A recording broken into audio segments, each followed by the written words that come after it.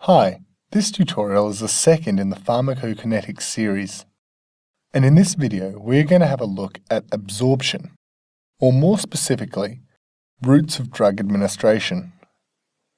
If you haven't seen the previous tutorial, I highly recommend watching it before continuing with this video, as we will use terminology which was introduced and defined in that tutorial. So I'm going to begin by drawing a very simplified body plan.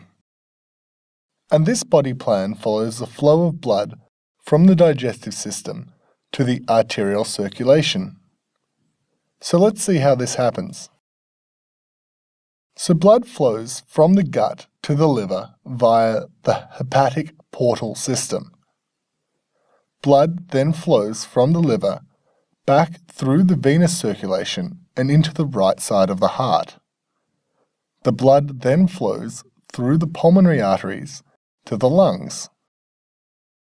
Then from the lungs back to the left side of the heart, then out into the aorta and into the arterial circulation. What we are going to do is place drugs into different parts of this system and measure their concentration in the arterial circulation over a period of time. So I'll draw a set of axes, and on the y-axis we have blood concentration of drug, and on the x-axis we have time. We'll begin with the most common route of drug administration, which is orally. These drugs move through the digestive system and get absorbed by the gut. Then they move through this whole system, that is, the liver, the venous circulation, the heart, the lungs, back to the heart, and then to the arterial circulation. This takes quite some time. So what we see is a slow rise in the blood concentration and then a slow fall. Note that the Cmax is quite low and the Tmax is quite large. We'll now contrast that with intravenous administration. Assume that we give the same dose of the drug intravenously, and for those who have read ahead, this drug does not undergo first-pass metabolism. In intravenous or IV administration, the drug doesn't have quite such a long journey to reach the arterial circulation, as it only has to go to the heart, the lungs, back to the heart, and then to the arteries. This results in a quicker rise of drug concentration, which might look something like this on the graph. Note that the Cmax is larger and the Tmax is smaller, even though the dose was the same. This is because IV is a more direct route of administration than orally. Now contrast this with inhalation of a drug. Let's again assume that we have given the same dose of the drug as the last two examples, but this time we are giving it as an inhaled form. Many anesthetics are actually given this way. The drug now only has to go to the heart and then straight on to the arterial circulation. This means we will see the concentration of the drug shoot up very quickly. So note the much larger Cmax and the even smaller Tmax via this route of administration.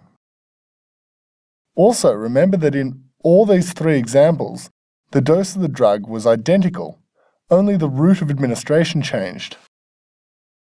So you can see how different routes may cause a radically different Cmax and Tmax. This is important when considering the applications for certain drugs.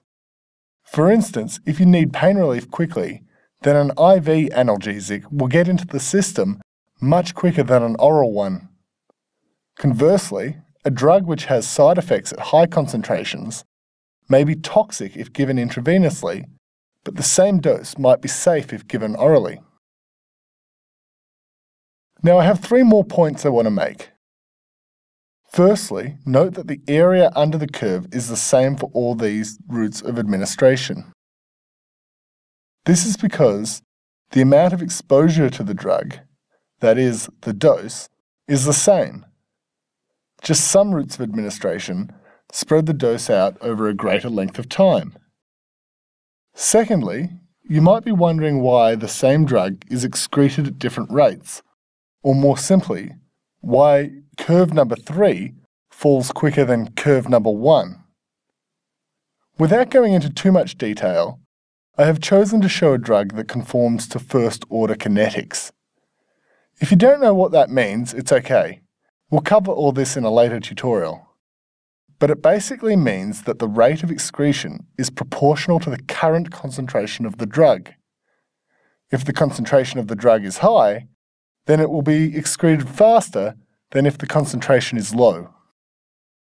Also, it's important to note that the half-life of the drug is the same regardless of the route of administration.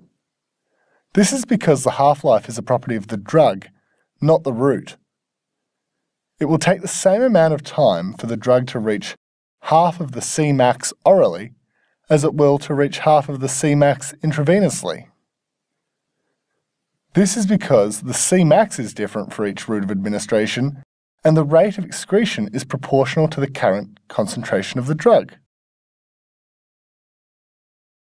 In the next tutorial, we'll look at the metabolism of drugs. In particular, we'll look at the actions of cytochrome P450 in the liver.